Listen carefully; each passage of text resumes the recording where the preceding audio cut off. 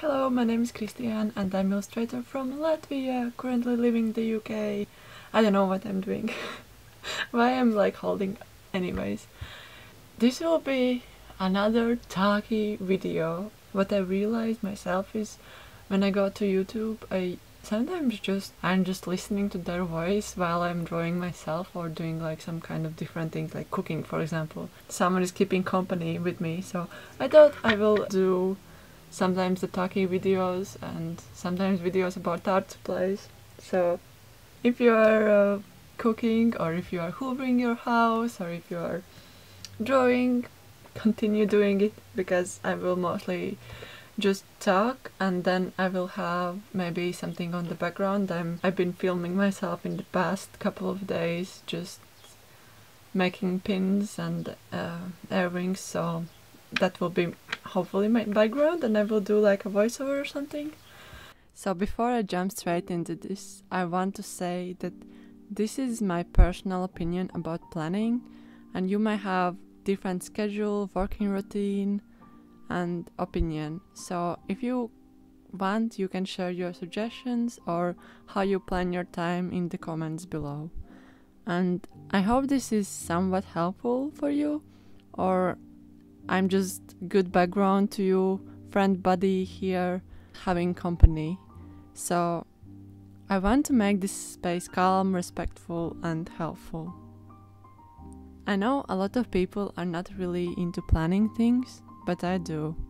And for me it is quite important to have deadlines. And if you watch my art story video here on YouTube, I talk a lot about different universities I have studied and my path of finding what I want to do. So if you watch that video, you know that I have been studying for a long time.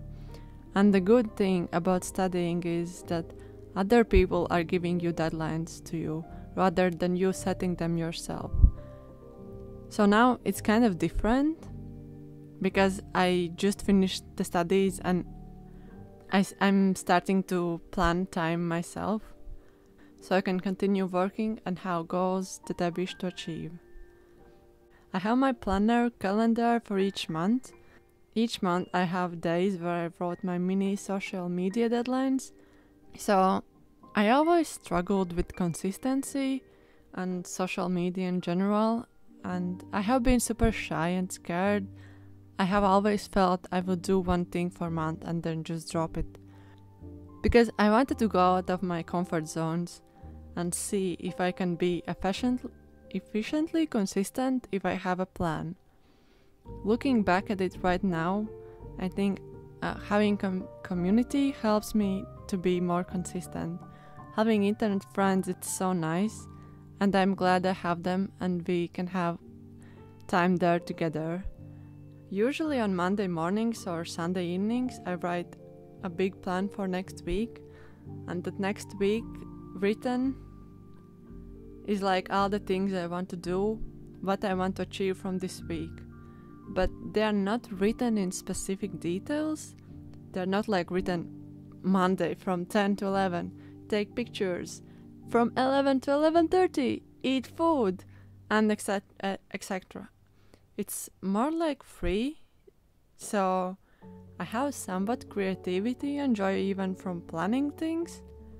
And by free I mean mostly no time during the days, except my mini social media deadlines. Anything else is without any times. So I'm also trying to think realistically, because not always everything goes to plan, and sometimes when I'm expecting something and if it doesn't happen, I feel quite bad. So to not be so hard on myself, I'm trying to think how could I do things but still enjoy them. And I have a secret weapon. My secret weapon is planning a little bit less. And I feel good because if I have done everything I wanted to do, it's because I planned less and I can do another thing in the day if I have time, rather than each day having so much plans that I cannot physically do them all. I want to tell a little bit how I plan my time. I will use this week as an example. And by this week, I mean today is 17th of March, it's Wednesday, it's the middle of the week.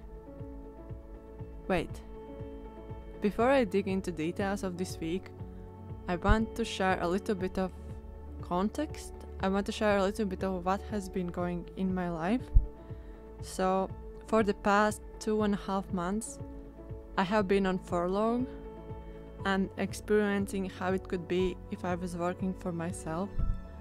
I started to work in a cafe almost as soon as I started studying my master's in children's book illustration, and I actually have been working and studying together for a long time, both in undergrad studies and postgraduate, usually doing something that is a little bit different than my studies. So when COVID happened, I went on furlough. In UK, this is third or fourth lockdown. So I don't know. We have been having so many lockdowns, but the cafe company kept me there. But I wasn't working past 2.5 months because we were on lockdown. I'm actually grateful for having this opportunity. Working from home during that time, I kind of tried to focus more on my future plans, and what I realized is I want to work from home. I really enjoy being my own boss and plan time and what I want to do in each day. So now company called me and I have my first working day this Sunday. For you, it's probably going to be tomorrow. I don't know. So this Sunday, and even though I want to work from home, I can't right now. I can't afford it. I don't have a lot of earnings from what I'm doing right now. So I'm just gonna try to manage everything even more, which is both scary, overwhelming, and exciting. I wrote like a weekly plan keeping this in mind. I asked myself what I want to do before I entered the job again. So my plans for this week are doing my shop update on my Etsy store called Shop KRIKSIS. I started my Etsy in the middle of January this year, and I don't have super busy shop right now, as much as I would love to have it busy. For now, I'm setting my shop updates mostly for myself, to plan things, to keep myself busy and be better at planning. I still want to be consistent. I still want to show what I can create, and hopefully someone will find it interesting. For this week, I want to do another shop update before I got the job. So to sum up, my big plans are Etsy, YouTube, portfolio work, preparation for exhibition showcase, and Bologna Children's Book Fair, and completing my website, because I wanted to finish my website a month ago and I have been postponing it every week, so I'm not like perfect with planning. As you can see, I'm still learning. I still have lots to learn. So what I do, I write these big things on my scrap paper, but that's not it. I found for me it is really good to tick the boxes when the job is done, but I cannot do it so quickly if I write like website or shop, because it will take so much time to tick that box. There are a bunch of mini tasks for one big task. So instead of that, I'm writing even smaller notes. I have shop update this Friday on the March 19th, and I write all the products that I want to have in this update. Then for each product I'm writing even smaller tasks, like these fox pins which you are seeing I'm creating in the background. It's actually my small job, so if I could count all the things I need to do for this pin to get published in Etsy, that would be like this. I need to make them from clay, then I need to wait for 2 days to dry. Then I'm going to paint them, and after painting I'm gonna wait 3 more days and varnish them in 2 to 3 layers and then put bar prints on the back. After creation, I also need to take product pictures and edit them in Photoshop, as well as put them on my Etsy store. So I'm writing each process, which pins I want to make, and how to reach end goal. In this update I'm gonna put listings of fox pins, mini rainbows, also some earrings I used to create 2 to 6 years ago when I participated in a lot of different fairs.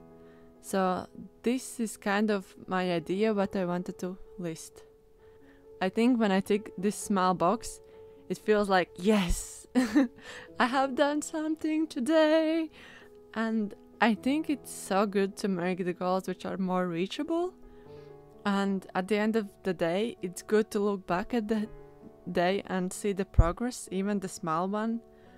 I used to rock climb before, and it was so good because when you do one route, when you finish it, it's like, oh, you've done something in that day. So I feel the same about these small tasks. If I'm doing like, even I feel the small task could be anything, even like,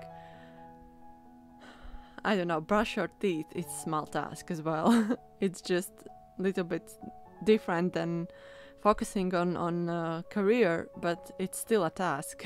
So website, Etsy, portfolio, YouTube, competitions, if they're all too overwhelming to me, and believe me, sometimes they are, and sometimes they're different big tasks, just I'm checking which are the priorities. I'm also checking which jobs could be done during the daylight and which not.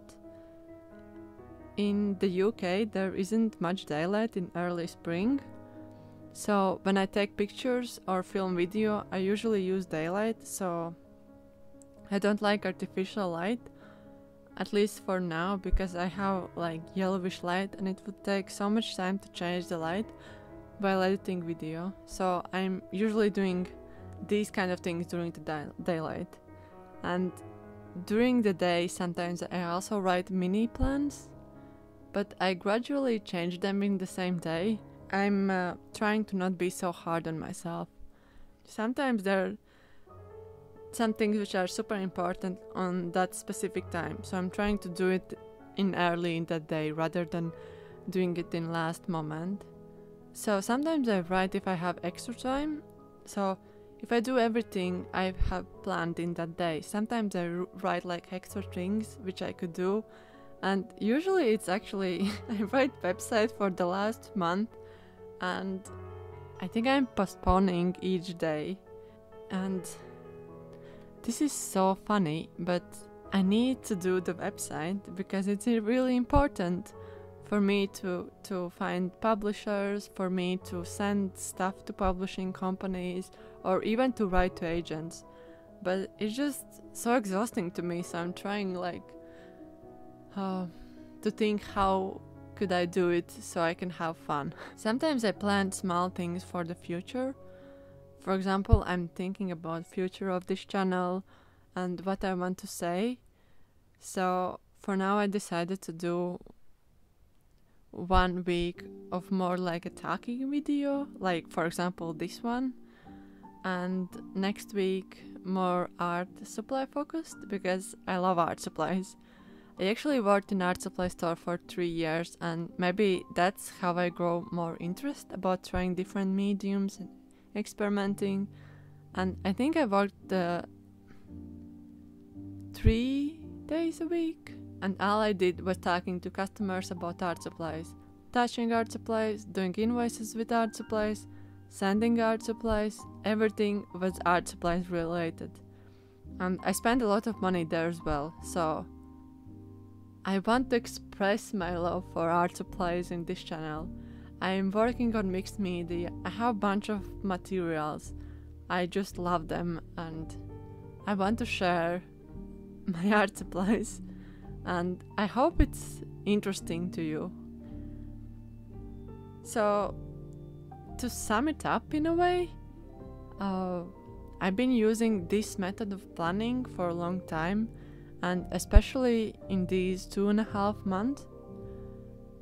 And I think I planned even more.